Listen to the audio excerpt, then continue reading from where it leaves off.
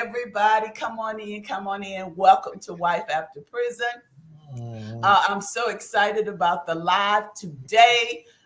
We're just going to be having a conversation with Mr. Anthony. It's Colon, like the perfume, like the cologne. Oh, Colon. Cologne. I didn't call you a whole colon. I tell people all the time, I used to be an ass. Oh, Colon. Okay, thank you. I was going to ask you about that. And No Mr. problem. Eric Benson, again, thank you so much. Wife After Prison. Wife After Prison was founded in 2018 to raise awareness of post-incarceration syndrome. And what post-incarceration syndrome is, it's a set of symptoms and behaviors that those who are either in prison or have been released from prison, it's a set of symptoms and challenges that they have. I mean, they experience. It has to do with psychological distress. It has to do with social reintegration. It has to do with behavior patterns. It has to do with cognitive impairment. So this is what we talk about on this platform. And I had the pleasure a couple of weeks ago of being interviewed on Anthony and Eric's platform, and I enjoyed it so much. I was like, we got to do this again. Y'all need to come over to my house. So this is what the conversation is about today. And one thing about this, when I first gained knowledge of post-incarceration syndrome with my friend who I was once married to, when his behavior just started to change on me and I didn't understand. Kevin did 28 years in prison and I didn't understand why had this man changed on me. And I said he changed abruptly, but he was changing internally and I didn't see that. All that stuff, he was dealing with all this stuff on the inside. But all of a sudden, it came to a head. He was dealing with the pre-incarceration trauma. He was dealing with incarceration trauma. And then you come out to a whole wife. Yeah, right. Yeah, you come out to a whole alpha wife, right? And so, yeah, it caused Kevin and I to go through some very, very dark times. And ultimately, we ended up getting divorced. But again, he is my friend who I was once married to. So we still do this work together. But this is a real topic, and I was very, very irritated because I was like, ain't nobody talking about this. Ain't nobody talking about the mental state of our loved ones who are coming home. Nobody having this conversation. Nope. Man, let me tell you something. It landed in the right household. I tell you that.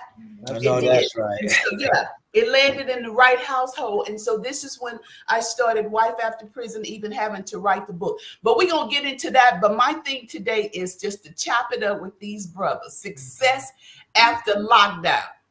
Now, I'm going to tell y'all this. I was thinking about this morning. There's, you know, someone asked me this week, it's a wife. She was like, is there any success stories? Because she's hearing about the, you know, same behavior, different zip code, same behavior, different country. So she asked that question. And I said, yeah, there is some successful stories. There is. And there's a lot of light being shined on that. And why I applaud that. My heart aches sometimes for those who have come out and they're struggling. And nobody is telling their stories. Absolutely. Right? Yeah. So that's where I come in. I'm going to tell their story and my story and everybody else's story. But I selected you guys because I felt your heart. I see your passion, right? And I think when I'm looking for individuals to speak, I look for individuals who are honest about this thing and who are transparent about the struggle. Not only the success, while we applaud that, we still need to talk about the struggle so that we can help those who have not yet gotten to the point and to the space and to the seat where you guys are. So we have to navigate that, and so that they can get to where you are. So I'm gonna shut my mouth without further ado. You started this. Yeah. I'm gonna shut my mouth and just let Anthony and Eric, if you guys don't mind, just tell us where you're located. You know, how much time you did and how long you've been out. And then I have some other questions about all that other stuff. So you guys go ahead. Yeah, you guys go ahead and jump in. This is BX. This is BX. We from the Bronx. BX is the Bronx. Oh, that's okay. Born and raised in the Bronx, New York City. We was raised together on the same block, Anthony and I know I can speak for that. And you know, we got in the streets together. You know, there's a little conflict or a debate that, you know, I brought Mr. Colon to the streets or he brought me, but we're not gonna get into that. We were in the streets, you know, we were in deep, you know. It was an experience for us that, you know, that where we learned from our mistakes. I remember my grandmother, she used to say, you know, you're gonna learn the hard way. You know, you're gonna either be 6 feet under or you're gonna be in that prison. Wow. And I wound up being in that prison for 27 years and 6 months for taking a young man's life, just like myself, you know, that didn't deserve to die. You know, that was my state of mind back then, was caught up in this street life that, you know, I just thought that, you know, everything was peachy. And we go out there and we sell drugs to the community, and we, you know, kill off, you know, all the people in our community. Back then I didn't have a thought pattern in terms of a growth and development pattern in my psyche. You know, I just you know, I was a follower.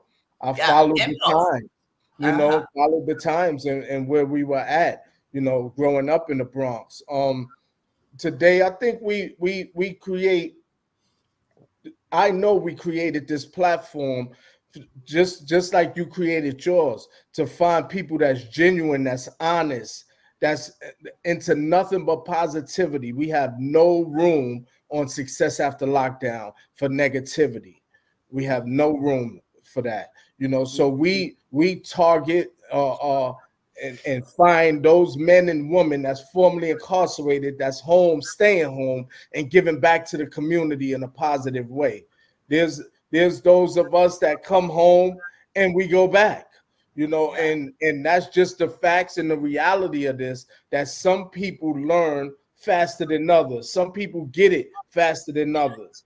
You know, some people, they'll never get it. They go into the grave without getting it. That's the reality too, that we cannot shake. It is what it is. So you know, we here to bring this platform to light and to show society that, you know, that everybody is not coming home and going back, because society has this perception that, you know, if you've been to jail, you're going right back.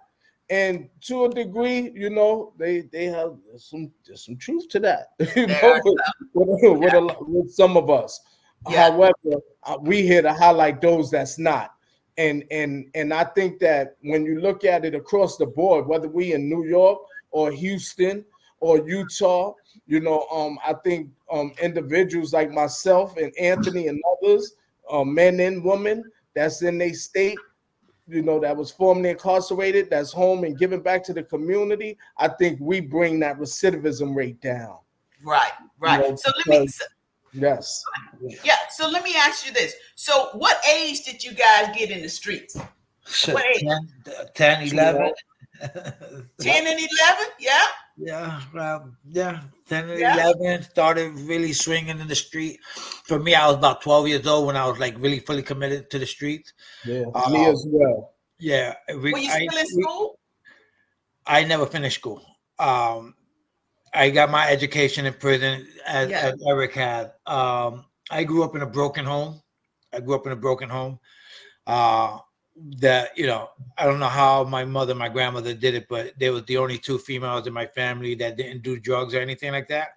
You know, I'm talking about, I grew up in a broken down house with my grandmother, my grandfather, my sister, my 3 brothers, my mom, my father that raised me. And as time went by, my mom always had like an open door policy. So like whoever needed help or needed a place to stay, you was welcome, come on over this way. And it became very overpopulated. All my brothers, my sisters was on drugs. My grandfather, my uncle were on drugs and alcohol. So literally for me being the youngest one, I was never really enticed by getting high. I was more about wanting to buy the nice stuff and make my own money. And, you know, at a young age, I found that the only way to do that was to go to the neighborhood around the corner, ask the older guys, hey, you want me to hold on to your drugs for, you know, for a pair of sneakers, for this or that, because my mother couldn't afford it, right? But it was almost like a battlefield. Me and my uncle literally used to fist fight just about every other day. And there's a guy that was in Vietnam War, right? But when he got drunk, to me, I was like his little target, right? And like at 12 years old, I moved out of my house. At 12? At 12, I moved out of my house and moved in with my local drug dealer. You know, because it was almost insane for me to, like, I would go buy a nice little outfit, right? Like I remember one time I went and bought this nice little outfit. I must have been like 12 years old, 12 and a half years old. And I woke up literally just in my underwear and my clothes was gone. My sneakers was gone. And I wake up and I'm running around the house and I'm looking for it. And I come outside to the front porch and like my uncle, my grandfather, my brother, they all there like beat me up, Scotty. Was just like, wow. And yeah. Wow. And so like that was the last straw for me. And so when I had an opportunity to run out, that's what I did, right? I was finding love and acceptance and some guidance, even though, you know, the older guys in the block wasn't positive, to me they was, because they embraced me, right? Yeah. They sheltered me, they protected me. I felt a sense of belonging. So do you think they were grooming you? I don't think that they was grooming me. I think that they, yes, I think we was all we had. Like in the neighborhood, we was all we had. Like my neighborhood. Under the circumstances. Yeah, like under the circumstances, yeah, you know, we was like all we had. Like, you know, we'll meet on the corner and we wouldn't let no one come into that atmosphere and violate anyone. So for me, like not fighting against my own people was a big difference from what I was waking up to at home. Oh, wow. So I felt protection from the people on the block as opposed to from my own household. So for me, it was a no-brainer. So let me ask you this, guys. Who went to prison first? I think we were like both going in and out. But So how many bids did you do? Even? I did a total of 4. 4 short stints, and then the.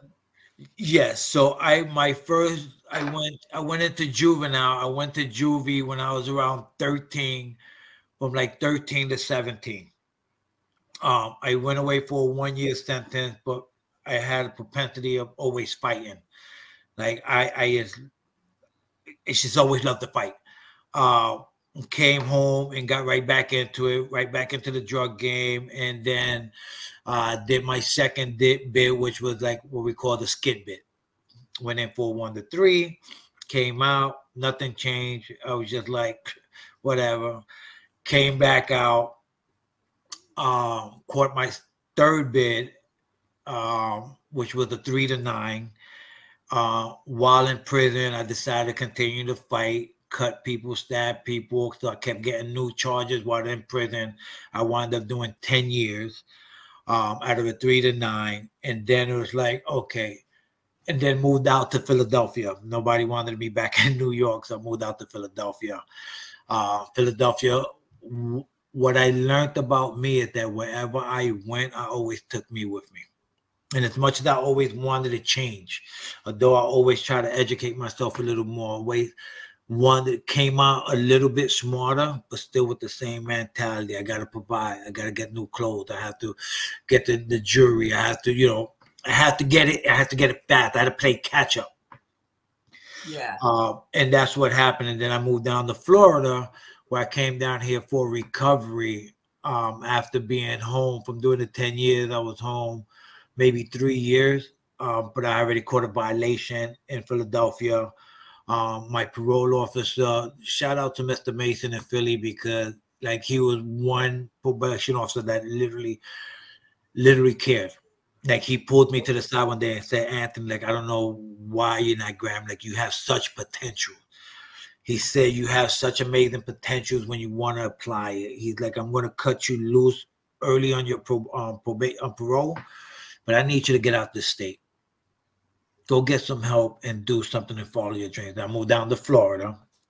And again, in Florida, came down here for recovery, started working and got into white collar crime, and then went away for 5 years. I've been home now going on six years. In October, be 6 years. And since this last time is when it resonated with me. Yeah. It really resonated with me. And it was just like, what's going to change, Anthony? Who are you? Yeah.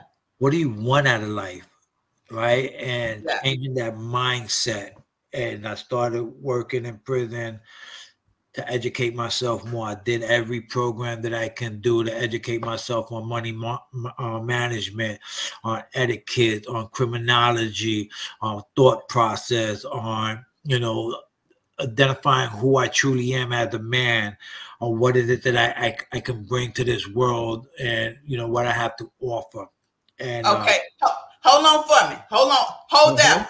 Because I'm going in segments. You're going into incarceration. I got in section. We didn't talk about the pre-incarceration. Yeah. I get that. I get that. Absolutely. I get that. You went through a lot.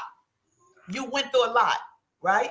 And let me ask this. Then I'm coming for you, Eric, because I always ask individuals when they go to prison. I ask them, what did you have to do to survive prison?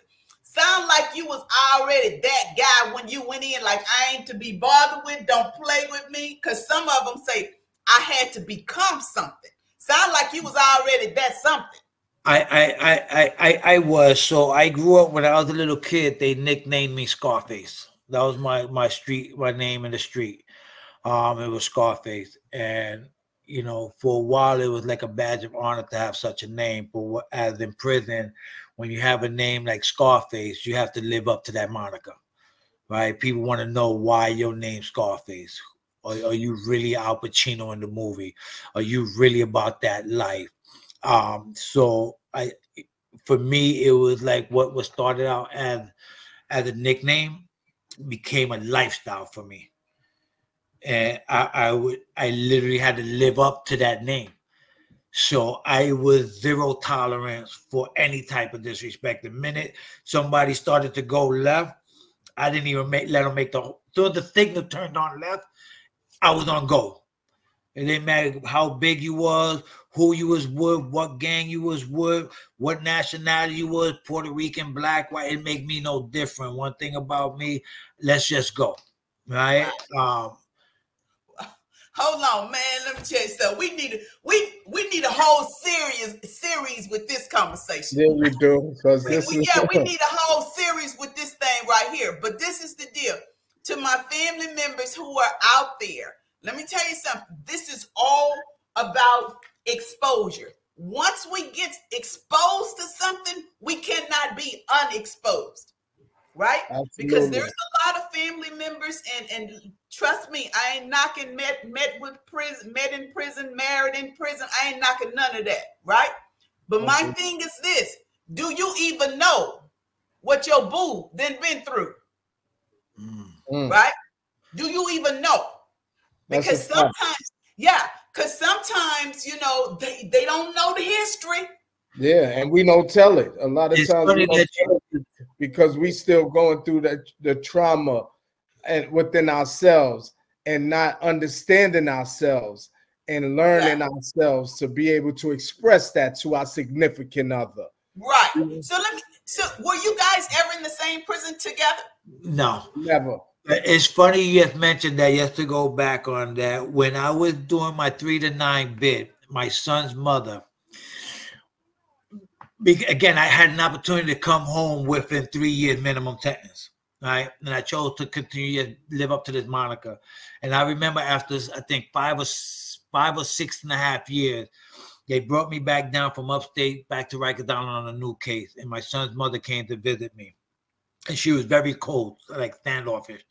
And I was like, "What's wrong?" And she asked me a question that it resonated with me years later.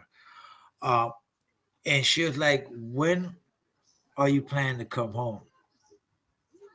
And I remember looking at her, and I said, "Well, when they let me out." She said, "No, you don't understand.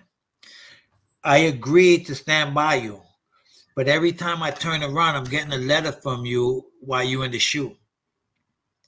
You want to continue to be a gang member. You want to continue to be this tough guy, but the one who's suffering is me and your son. See, you expect me to continue to keep coming up here every other week. You expect me to keep bringing your son up here to see you, but then I have to go through the trauma while you in solitary confinement. I have to go through the extra BS layer of security because of where you're at while in prison. And my question to you is, when are you going to stop your BS, do your time, and come home?" And I literally remember looking at her and said, what do you want me to do? Be a sucker? And she said, she looked at me and she said, "No, I want you to be a fucking man. I want you to man up." She said, she's like, "Listen, I'm going to be honest with you. I don't think you get it. And for that reason, remember, I used to always tell you one day I'm going to get fed up. That day is today. I will make sure you see your son. I will make sure that you have money on your books, but I have to live my life. And unfortunately, it's not going to be with you." And like it hit me later on when I got back to the cell. And I'm saying to myself, "Nah, she ain't serious. She, you know who I am? She ain't going nowhere." And she stuck to her gun. And it resonated with me later, like, wow, she really got fed up. Yeah. My stupidity and my behavior didn't only affect me, it affected her. Absolutely. In a way that I couldn't even comprehend. Absolutely. Absolutely. And this is again why what this platform is, because I don't think that a lot of them on the inside understand that the trauma and the impact that it has on us. One lady told me, she said, "Miss Sheila, I've sat down and I've counted every dime that I have given to the system since he's been locked up." She says it's over $60,000. No, that's a fact, especially mothers. Especially mothers and wives. They sacrifice, and that's why I always say that if you find a man that's married in prison, like, she's also doing that same time that you're doing, that we do. She might not be in there in that cell, but she's locked up outside out here, because and she has a lot more responsibilities on her shoulder than we do inside. We sit back and wait for her to put money on the books. We wait for that package to come. Get mad at them when it don't happen fast enough. And don't understand. So I think I always said it starts with you first and foremost inside. The inside has shown me, I begin to see those brothers that were like me grow up in there, and that show total disregard to their wife or to their loved one or to their mother or anyone that was taking care of them.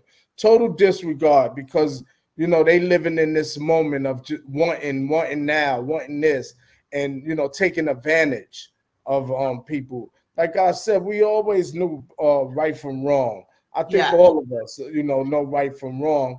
And it's when do you man up and say, "I'm gonna take full accountability and responsibility for Eric, your life." So Eric, let me ask you this, because we briefly talked on that with this one. I was on your show. So was it a specific time, a moment that you looked at yourself and you say, something got to happen? Anthony, what you just said, so powerful, so powerful, so powerful. Thank you for sharing that. But Eric, was it a specific aha moment? Like, man, look here, Absolutely. I can't. Yeah, tell me about Absolutely. that. And I say this with all humility, because I'm a bit unique than the average person in prison. So for me, as soon as they put them cuffs on me and I went into that precinct and I went to in front of that judge, before I was even sentenced, I used to say to myself, I'm tired. I'm tired. And so I was facing this 25 years to life. And I was in this court, and I was saying to myself, I'm tired. It was like a ton of bricks lifted from my shoulders when I got locked up. And I said, yo, man, I don't want to do this no more. It has to be a better way.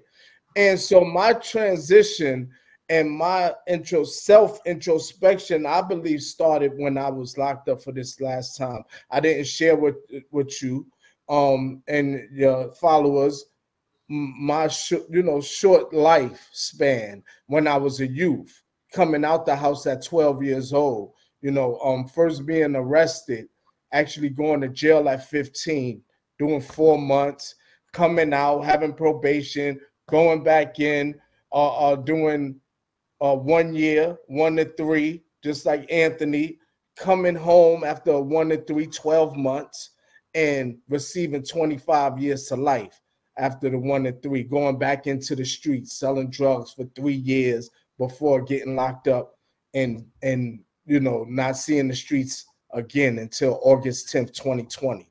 When I went into prison, I didn't have my GED. I always tell this because I wanted to inspire those that's in there now, to doing better while you in there. I went in there without a GED and came home with my GED and my associates, my bachelor's and my master's degree. And so, thank you. And so, when doing that, that was a transition that I was taking early in time. I say with all humility, and that I'm a bit unique because most men that I grew up with in New York State prison, it took longer before they actually got it. That aha moment where they say enough is enough. I started immediately, and although when I did go up, I got locked up in 1993. 1995 is when I got my GED, and that was when, after I received my GED, I began to work in the law library in the prison system, and I told myself enough is enough. Instead of when they opened that gate, because the gates open for everybody when they call the yard or gym. And when they open, I close it right back and stay in the cell and get into myself. So I took those necessary decisions, those important decisions for me, because I was tired of making the wrong decision. And so I had to reach into myself and say, these are the right decisions. Don't be a follower no more. Don't be a follower of the negativity in your past. And so you dictate your future. And that's what I did. I love it.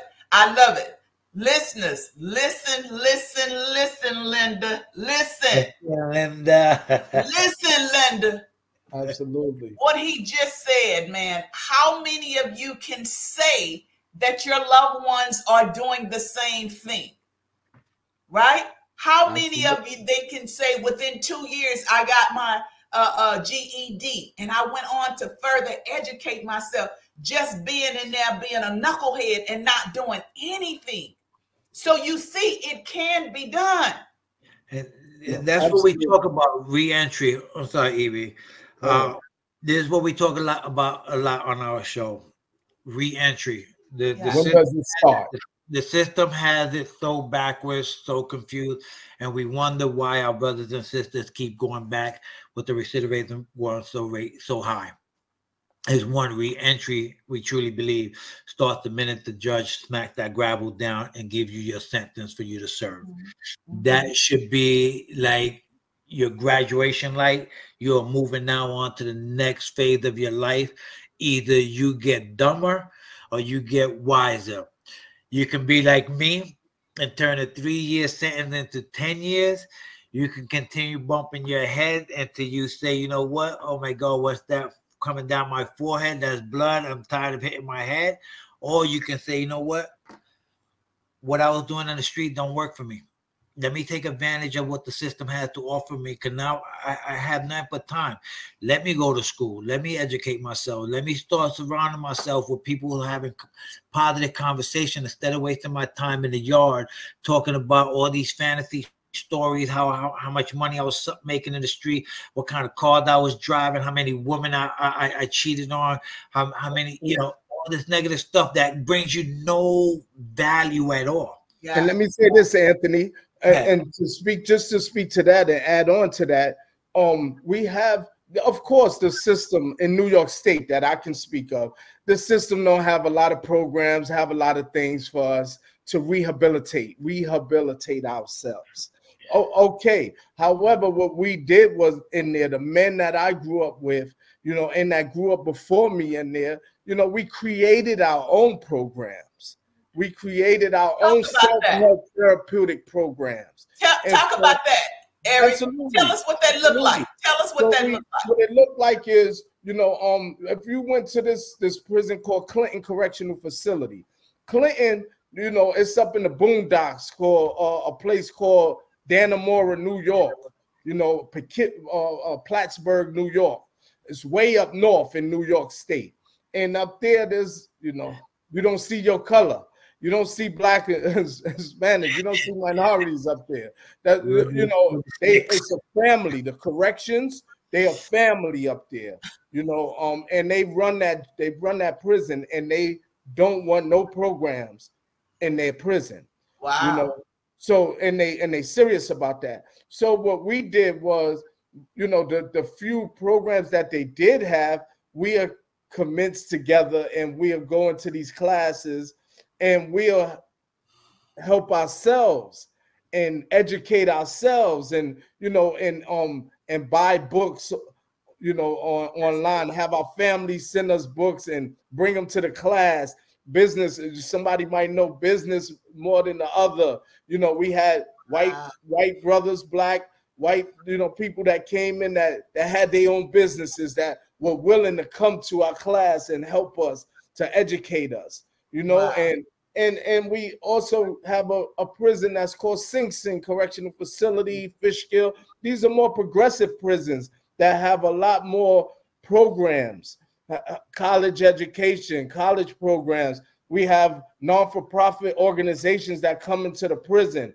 And so with men like myself and brothers I grew up with, we said, oh man, they don't have we have an organization called the Osborne Association, and they have parenting classes.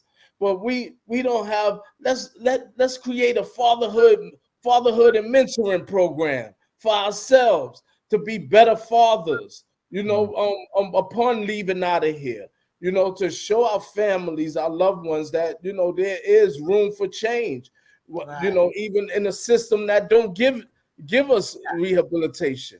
Yeah. You know what I mean? And so that's what we done in there. We created. Yeah, you created what you needed.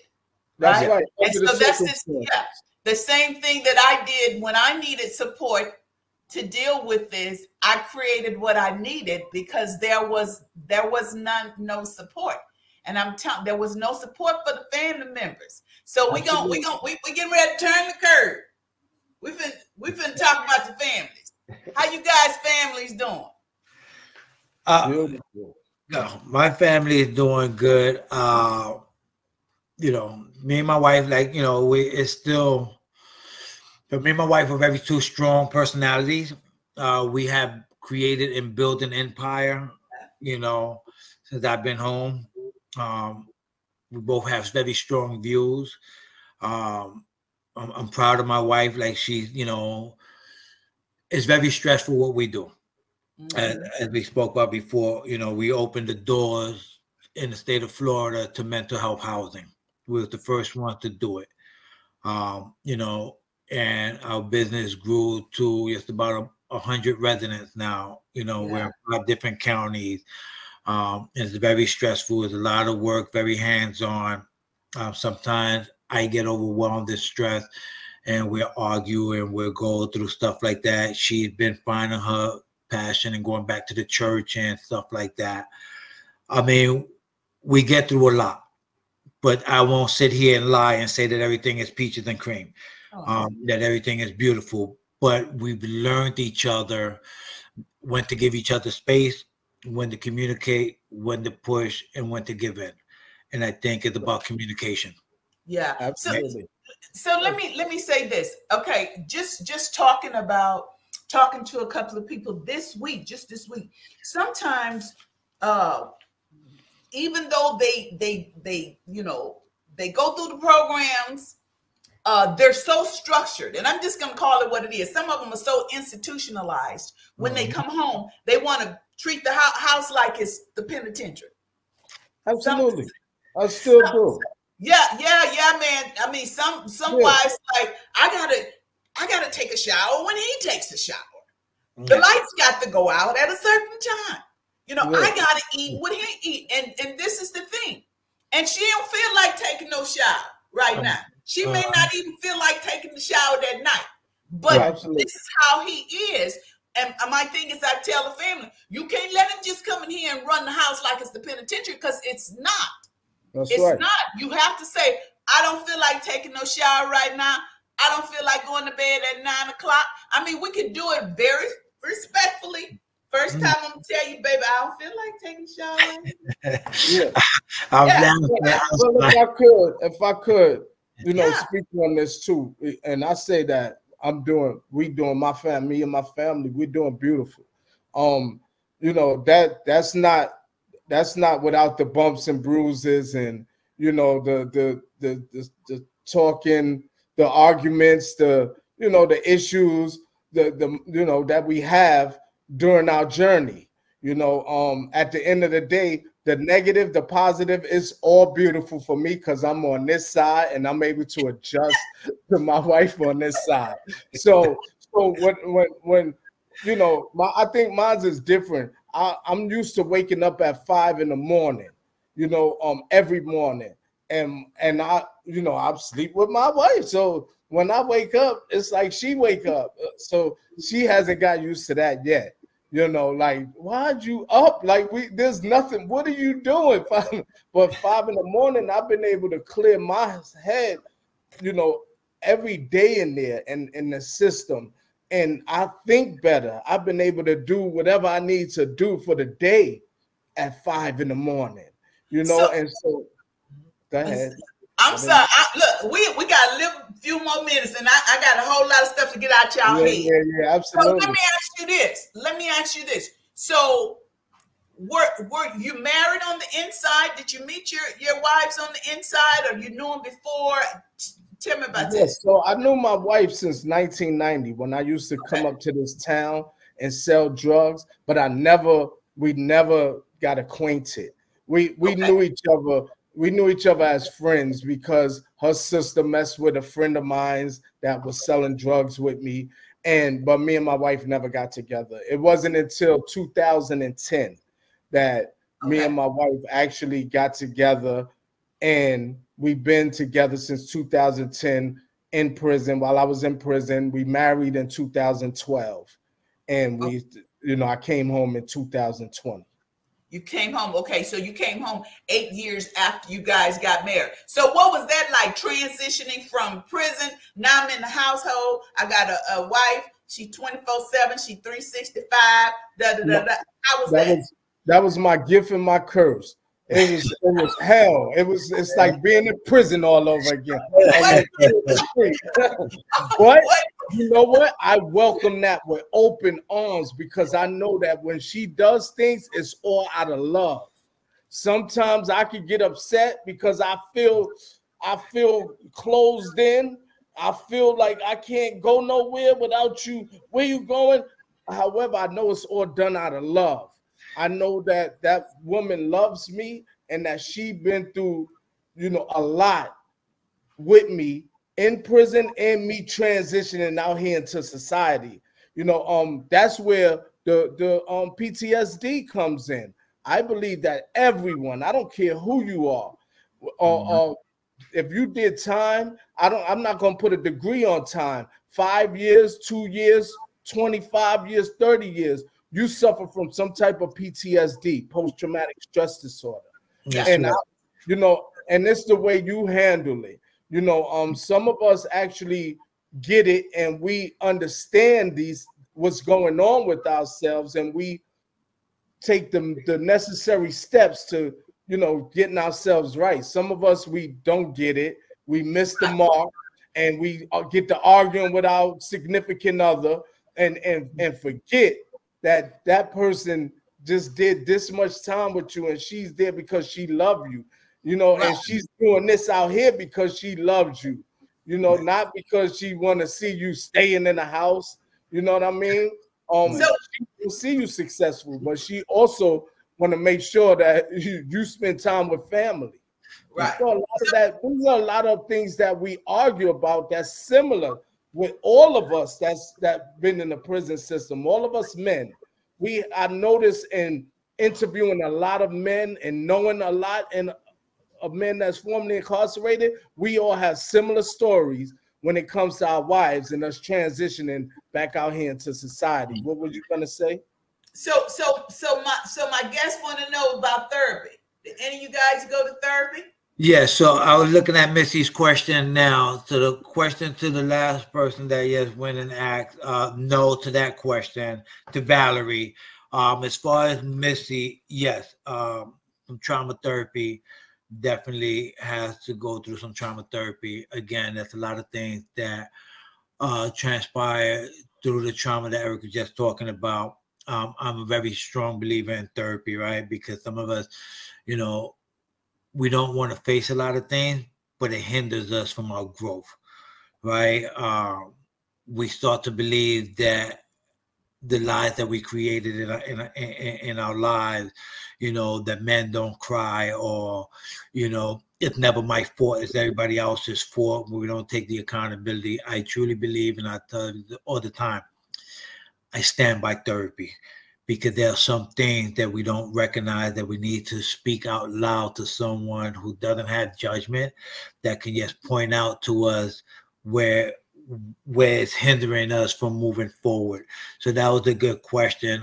So yeah, I've done therapy. I've done trauma therapy, because again, I had to persuade myself that I wasn't Scarface. You wore that mask for so long. I had to learn to be Anthony. Even when I talk about this, you know, even when I was in prison, when I started to transition and started to believe in who I am, I had to put positive affirmations in myself, and my sink over my little scratched up mirror. I love it. And I used to have a cellmate that used to always wake up, and, you know, he had life, and he used to tell me, why do I have to wake up every morning and brush my teeth and look at these freaking words out here that I'm compassionate, that I'm smart, that I'm funny, that I'm loving, that he's like, yeah, I'm none of that stuff. And I go, I understand that, then it doesn't apply to you. I'm asking you to leave my stuff there alone. Yeah. Because this is who I'm trying to believe I am, because I don't want to be a killer. I don't want to be a monster. I don't want to be cold-hearted. I don't want to be all these things that keep me back here. Yeah. You know what? That is so it. You got to do the work. And like you said, why do I have to say this? Why do I have to do this? This is the thing.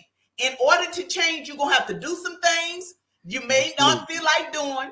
You may have to say some things you may not feel like. That's how transformation takes place. And this is another thing. Family members, hear me out. See, we trying to wait till they come out before we start feeding them this. You can't wait till they get out this back gate and start saying, oh, babe, I need you to do your affirmations today.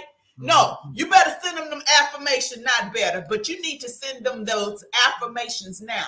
And on my website, I have so many downloadable resources. All you have to do is download it, print it out, and send it out. Send it to them. Right? Change comes with our mindset. If we don't change our mindset on how we view ourselves, right? How do we expect to be who we're destined to really truly be? Right. That's a question here by Kat. The biggest relationship adjustment for me was learning to sleep in a bed with another person. After sleeping on a twin size thin mattress for so many years, now to be in a bed and cuddle and feel somebody else's warmth. Yeah. That was the biggest adjustment for me, right? Because you know, I'm not a very touchy feeling type of person. So, you know, that was a big adjustment for me. And I think the biggest adjustment for me was us adjusting to being patient with each other. We, you know, I've been home August 10th, 2020. You know, we still struggle with it. However, we know that there's nobody else that's going to do it for us but us. So we acknowledge it. Sometimes we want to be in self-denial with each other because, like Anthony, my wife and I, we both strong-headed, you know, independent, you know, beings, and so, you know, we clash.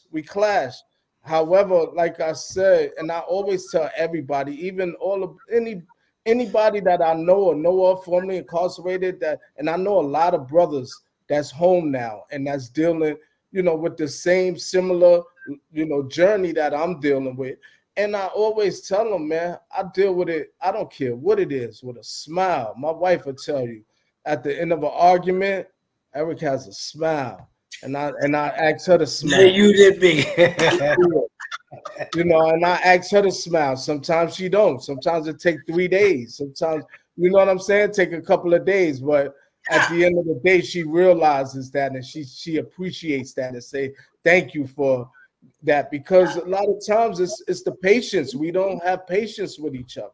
Yeah, but and let me ask you guys this, man. We got I done ran over. You gotta have us on again. Absolutely. I tell you, we may have to make this a series. Yeah. So this is the deal, guys. So some of these ladies that are in this on this live, some of them, their loved ones are still locked up. Some of them, their loved ones have came home and they are divorced now. Some of them are in the struggle. They're in the struggle right now with their loved ones. And like I said before, it's like the same behaviors, different household. So it's the same emotional, the psychological, the mental stress. Do guys, even you just said, you know, you talk to a lot of guys that have come home and they in the same struggle. But do you guys really understand the emotional toll that it puts on us when we're trying to support someone, right? Just like we're needing patience from you, you guys need patience for us. This new to us. Absolutely. This is so new to us, but if you really understand I'm telling you, and wives and girlfriends, sometimes we want to talk to you guys or them or whomever. We don't know how because we don't know what's going to set it off. Bingo. Right? You just hit it, Sheila. You just hit it.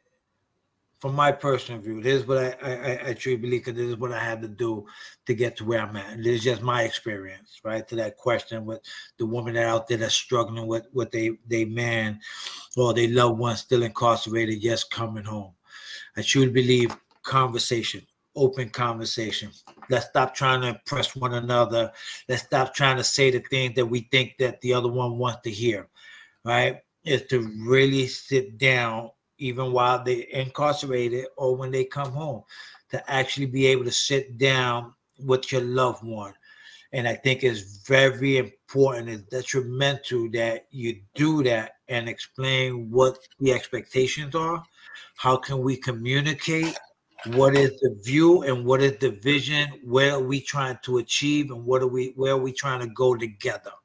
If those things are not in alignment, right? It's okay, have that conversation. How can y'all get in alignment?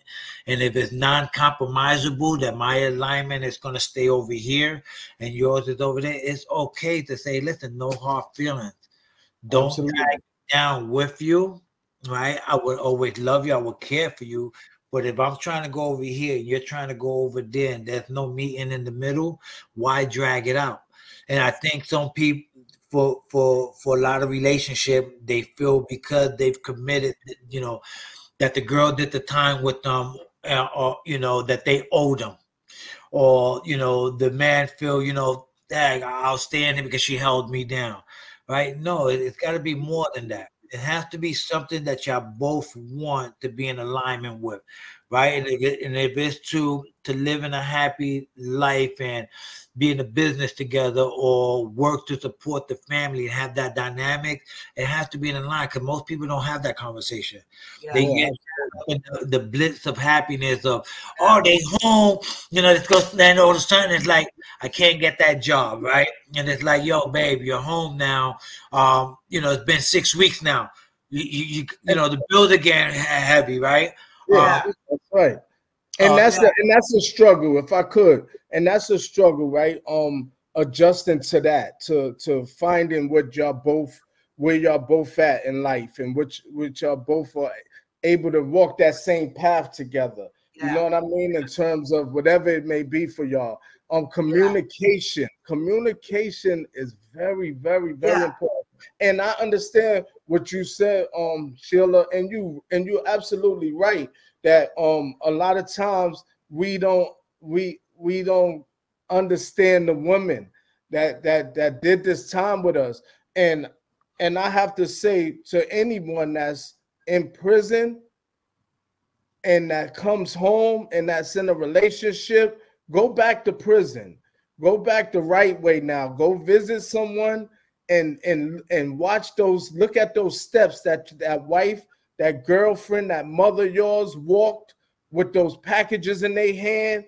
Walk up those steps, because that happened for me. I came home in 2020. In 2021, I went back to the same prison I was in, where I got my education, and I went to their graduation. I went to inspire other brothers that were still in there, that are still in there, looking to come home.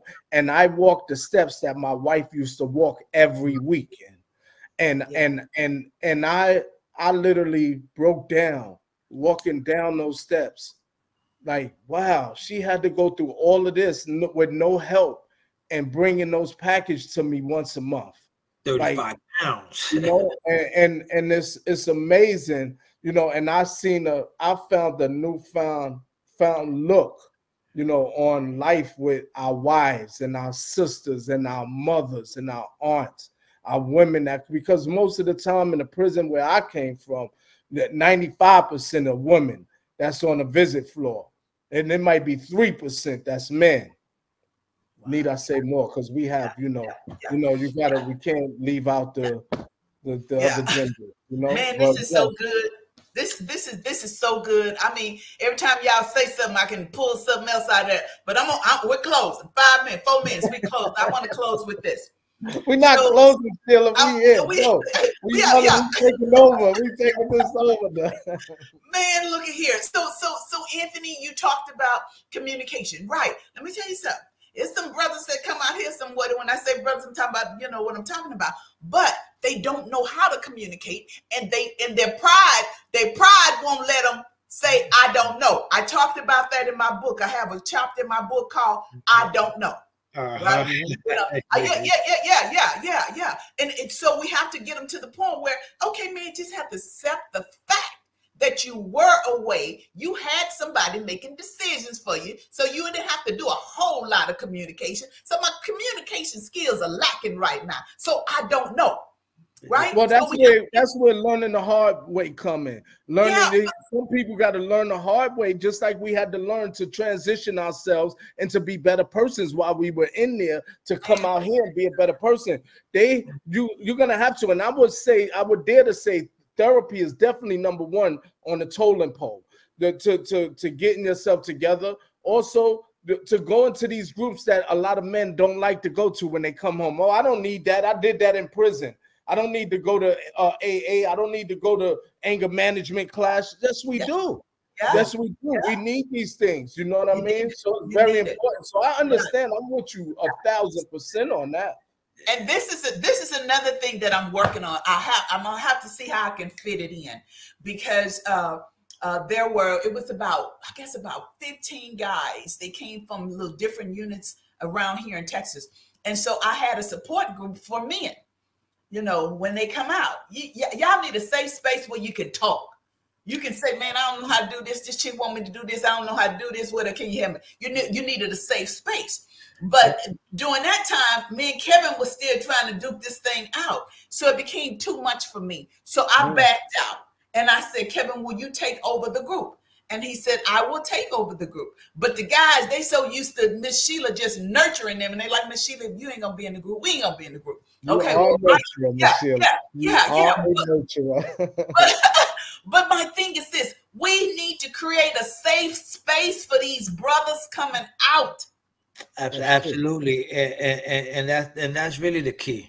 Right, but they gotta want it too. They got those who want it. Like, and I tell people, like, listen, you ain't got to impress me. You ain't got to lie to me. Listen, at the end of the day, you gotta look in the mirror with your own self and deal with whatever it is that your life is going about. Right, and if you ain't willing to take some accountability and responsibility and find the guidance and the tools that you need to be the better person that you are, you're gonna just be the same person you was. Pardon me. You know, I'm in recovery, right? I got over 10 years, you know, of sobriety, haven't had a drink, no drugs, no nothing, don't even smoke cigarettes, right? And I used to do this men's meeting. We had created this men's meeting out here. And the men's meeting is because when you go to a co-ed meeting, that ego comes out. Guys want to talk and press and they're out. Yeah, you know, I got clean. Now I'm driving a Mercedes Benz and I got the Rolexes and I got all this, right? And it's like, okay, is that recovery or that's ego, right? So we created this men's group where we can go in there and be vulnerable and cry. And I love that meeting because it was just all men. And we used to be able to sit there and open up on what's really going on without having that ego and having women looking at it like, man, that's a tough guy, this, that, and the third. Get vulnerable. Sometimes to do that, you have to get uncomfortable to get to a comfortable feeling in life. Yes. And now we just don't want to do that and so we don't grow. Yeah. Growth comes from being uncomfortable. You got to be uncomfortable with some things. You got to say some things you ain't willing to say, do some things, go to some. Man, I go through a lot of uncomfort, but it comes with growth and development. The only way to grow, a baby don't come out of his mama's stomach, you know, already knowing how to go to the refrigerator or breastfeed or pump, right? Absolutely. And that's another thing that I learned. You know, I learned incarcerated is that, you know, I begin to become an open book. And everybody that knows me knows that I'm an open book. I'm vulnerable to everything now. Yeah. Like I don't hold back anything in life. Me. And so my journey has taken me to being able to embrace the negative and the positive. Anything that come my way, you know, I embrace it and I crush it. As fast as the negativity comes in, you know, my way, I crush it. That's out the way because I'm full positivity. And I think that's what a lot of people have to, for real, I think that's a part of your growth and development. You being able to, you know, take that on and understand that, you know, you're going to get a lot of negativity. We're going to get a lot of things that come to us. We got to take full accountability and responsibility for our lives. And that's just what it is. Yeah. So the last few minutes, talk to us about Success After Lockdown. And why it was created. So Success After Lockdown was actually created, you know, as a platform for men and women that's formerly incarcerated home, as making a difference, doing something positive for their community, within their community and their lives, you know, and their families. And it's bigger than a podcast. You know, so we got a lot of big things that we're looking forward to with Success After Lockdown. One is definitely seeing us on the network soon. You know, so and we looking for any sponsors that you know can help us to bring in this message to Houston, to Utah, to Nebraska, everywhere, because there's a success in every state in this country, I believe, after lockdown. And we it's measured. This ain't just, we don't just talk about this, you know, you successful, you rich. This is measured. Success is measured. And that's what we look at, you know, and on our journey. We already been to Florida. We did our podcast in Florida. We look to do it in Atlanta next. We look to be in Houston, You know, another time we look to be in North Carolina, and we definitely want to stay connected to individuals like yourself and others that's formerly incarcerated, that's making a difference in their community and their state, you know, because we want to travel, you know, and tell our story and be able to get into the prisons and speak our truth. So you must didn't get the memo or the email that y'all stuck with me. Hey, absolutely, we got it. That's what I'm talking like. Oh, you got that email? Okay, I just want to make sure you got the email. But anyway, guys, you know, from the comments in the feed, the audience have enjoyed this live, and we're definitely gonna have to do it again. And we're gonna have to get something where we can collaborate to do something again, where we can get, you know, couples in a group together. You know, we can have a live with just couples. Yeah. If we can, I mean, we need to do that, because the thing again is exposure. You know, you know, it's exposure. Once we get exposed to certain things, we can't unexpose it. So, and if we truly want to help people to succeed, not on the outside, but on from within too, we have to be willing to have conversations as such. We have to be willing to talk not only about the success, but also the struggle, right? Absolutely. We have to be able to pull some stuff back. I love you, brothers. I appreciate you, brothers. Thank you so much. When I ask you to come, just let me know when. And we're gonna have this conversation again. Absolutely. Shelia, again, it's always a pleasure having you, hearing your voice, your inspiration, your motivation, what you do. You don't have to do it, but you are the voice for all those lost voices who stand there with their thoughts at night and wondering, how am I going to pull this together? How am I going to figure it out? So kudos to you. You know, like, that's amazing. You are a pillar for those women that we don't understand, because that we took for granted. So continue to do that. I know my wife will be excited to meet you.